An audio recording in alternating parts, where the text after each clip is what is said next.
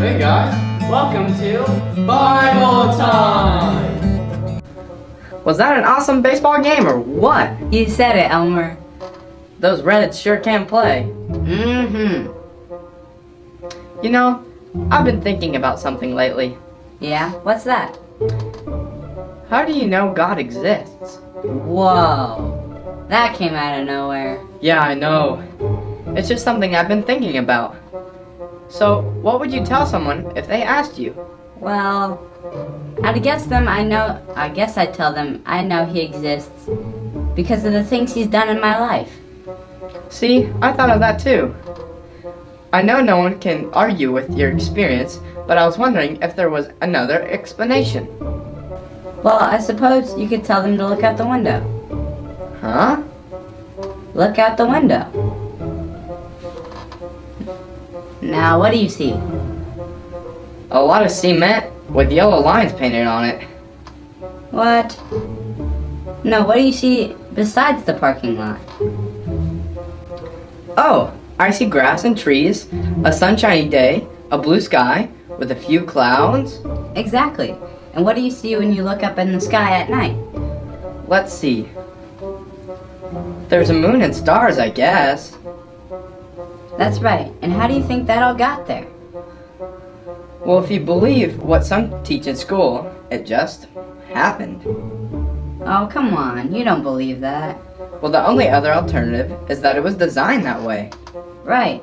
And if there's a design There's gotta be a designer. on top of nature, just look at us. How can anyone say we just happened, just evolved? We're no accident. Hey, I remember now. The Bible says that creation itself is a witness to God's existence, and therefore, no man has any excuse. It also says that only the fool in his heart said there is no God. So really, we don't have to offer anyone proof that God exists. His proof is all around us. Huh. His proof is us. Cool. Speaking of cool, how about some ice cream? Sounds great.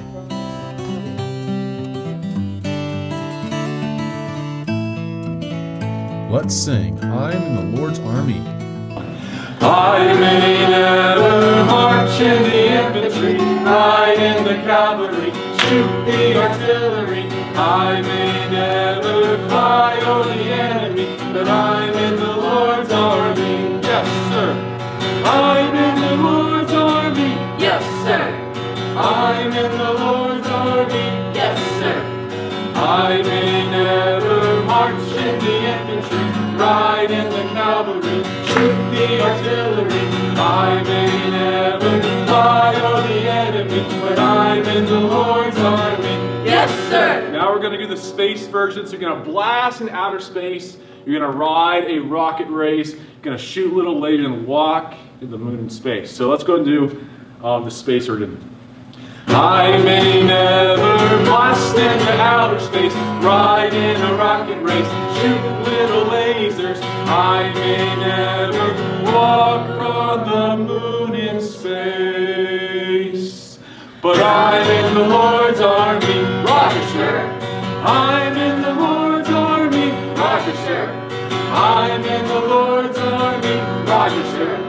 I may never blast into outer space, ride in a rocket race, shoot little lasers. I may never walk on the moon in space, but I'm in the Lord's army. Roger, sir. Now let's sing, He is able. He is able, he is able, I know he is able, I know my Lord is able to carry me through. He is able, I know he is able, I know my Lord is able to carry me through.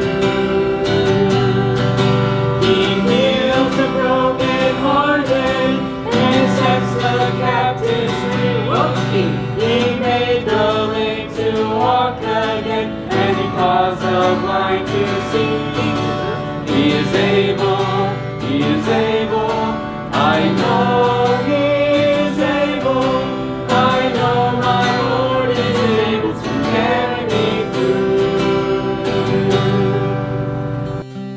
Time with Mr. Sands.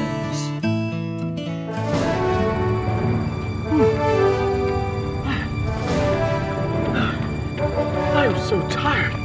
I need a drink of water. I've been running for a long time. What is that? That looks like muddy water? Who put this there? It must be a prank or something, but no one wants to drink this. We should be drinking crystal clean, purified water that's gonna quench your thirst. The thing is, tonight's lesson, we're looking at that very idea about what we find satisfaction in. Even as we look at this world, we have to make choices, whether to please God or to please ourselves. Tonight, even as we look at this lesson in Jeremiah chapter 2, we're gonna learn about the people making a bad choice. And the thing is, you and I, we need to make choices that please God. And so even as we look at Jeremiah chapter 2, we're gonna see a people starting off really good. We're gonna see a people striving to do the right thing, but then they start to get swayed by the things of the world, the idols, the things that they want to worship rather than actually pleasing God. And so even as I kind of begin, in Jeremiah chapter 2, it says, "Go and cry in the ears of Jerusalem, saying, Thus saith the Lord, I remember thee, the kindness of thy youth, the love of thine espousals, when thou wentest after me in the wilderness, in the land that was sown." And so you picture that the people, they were known for being good, known for pleasing God, known for making the right choices. And so they started off, and they're known for that. And we keep going on. They were holiness unto the Lord. They were the first fruits, and they were actually doing really good. And the thing is, today, what are you living for? Are you living for God? Are you devoted to pleasing Him? Are you devoted to reading the Word and striving to understand what God has for you? But even as we keep moving forward, we can ask ourselves that question, what am I devoted to? Am I in God's Word? Am I striving to study the Word of God? Or am I living for something else? And as we keep going on the story, we're going to see a people who start to kind of change what they're all about. They start to change what they love. And it's showing in their life. Rather than choosing the good, crystal clean water, they're going after the dirty water of the world. The stuff that does not satisfy. Even as we keep moving forward, we look in Jeremiah chapter 2, and in verse 7 it says, and I brought you into a plentiful country, to eat the fruit thereof and the goodness thereof, but when ye entered, ye defiled my land, and made that heritage an abomination. So God is saying, I remember you when you used to live for me. I did a whole bunch of things for you. I brought you out of captivity. I gave you food. I gave you water. I supplied all your needs. But even though I was faithful to you, you are being unfaithful. You are rebelling against me. You're choosing to go the exact opposite direction, choosing to follow your sin.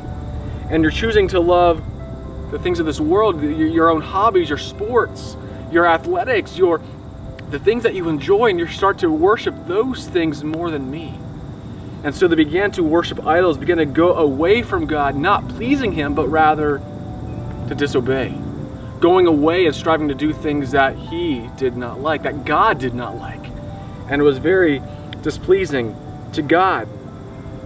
And even we think about this question, how did they get to that point? In the very first 4 verses, we see the people. They were known for being holy. They were known for being set apart. They were known for doing the right things. But then very shortly, something drastically changed. And my question to you, why? How is that even possible?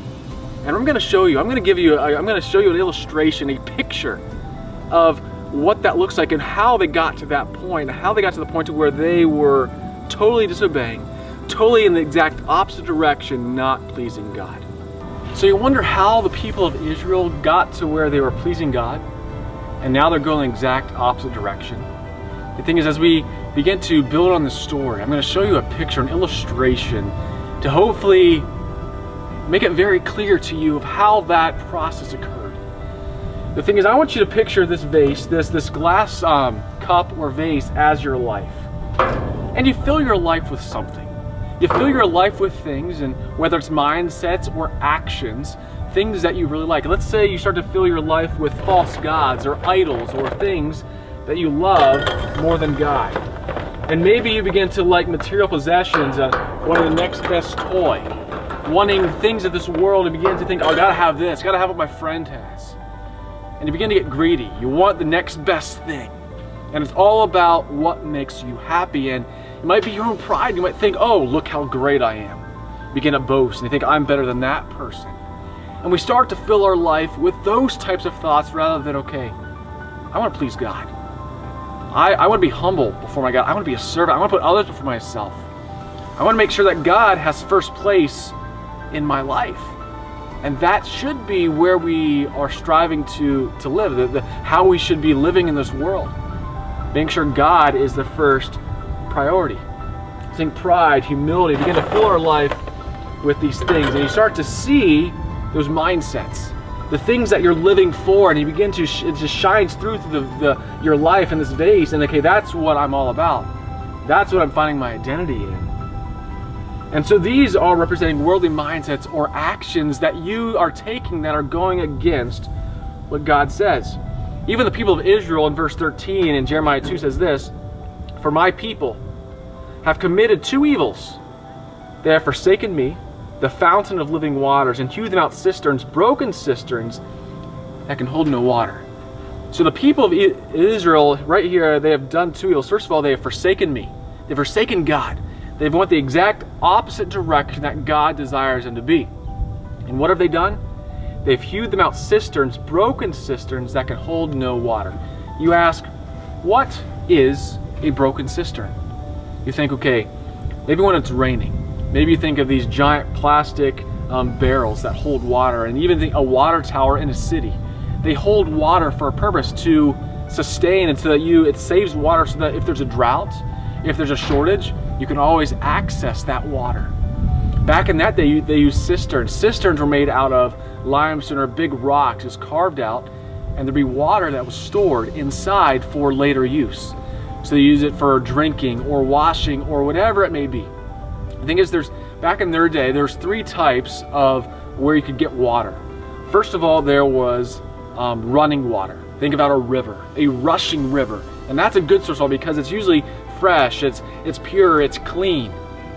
But the next type would be groundwater. Ground that would just sit in puddles or off on the side. It would collect and it would just become stagnant, or the things begin to grow on it. The third type of water is runoff water. And this runoff water is something that people would collect for future use. If you think about this passage, it's talking about a cistern. It's not, if you think about the passage, it's not just any regular cistern, but rather a broken cistern. Think about a broken cistern, it usually has cracks, right? You think about if it rains, the water begin to fill that cistern, the water begin to fill that basin. But because there's a crack, the water begins to seep down, and all that's left is the grime, the mud, the disgusting stuff that no one wants. But in this passage, it's saying, okay, but these people, they were forsaking the living water, the water that would truly satisfy, for the grime, the disgusting stuff that does not satisfy. And really, when we are seeking after the world, when we start to live for our own pride, our own sin, we're going to that disgusting mud at the bottom of the cistern, trying to drink it, but it's not going to satisfy. You think about when I was running, and I had that my bottle of muddy water. That stuff was not going to satisfy. It was actually going to cause me to want something else. Cause me to want pure water that would satisfy. The thing is, the people of Israel, they were seeking out things that weren't going to satisfy, and they were going towards those broken cisterns, those things that they thought would satisfy, but wouldn't. If you think about in our day, what are some things that you might begin to love more than God? What are some things that you are desiring or that you are putting above God? Maybe some of these ping pong balls, maybe you really like soccer, and you begin to spend so much time doing soccer or any kind of sport, volleyball, or maybe you really like video games and you're spending all your time doing video games and you're neglecting God. You're neglecting pleasing Him. Or maybe even TV, what you watch on the internet or on the TV or on YouTube, and you're spending all your time doing that. Or maybe you like magazines or just watching sports and just spending all your time on those things, and you're neglecting God. The thing is, when we start to love those things, what does our life start to look like? You look at this vase, what do you see? You see all the things that you're filling your life with. You're filling your life with laziness, bad mindsets, your pride. You're starting to fill your life with soccer and all these sports and your hobbies and the things that you love. And you're placing more value on those things rather than your God. And really, when you think about it, is there really a lot of space for God?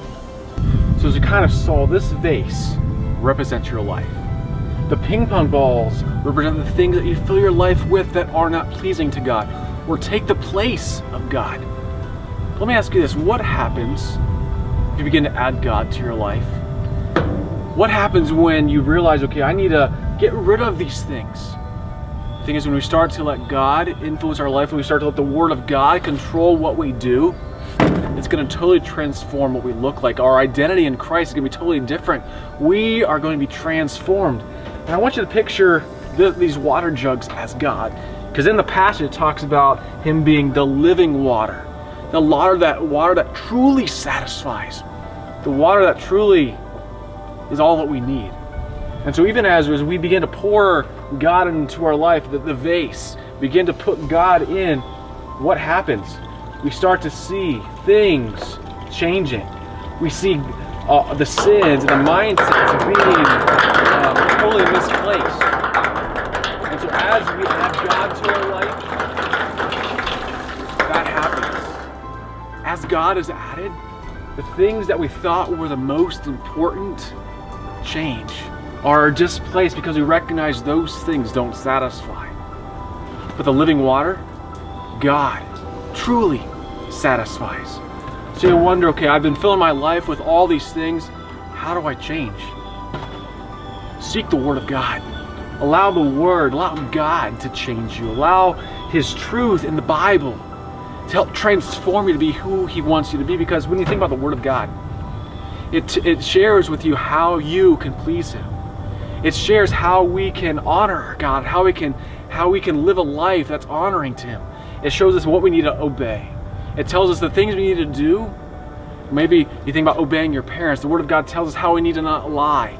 The Bible tells us how we should not be greedy, how we should put other people before ourselves. And so as we begin to add God to our life, what do you see? You see the Word of God. You see God in our lives. The things that you once treasured are now gone because you are placing more value on who God is and what He's doing in your life.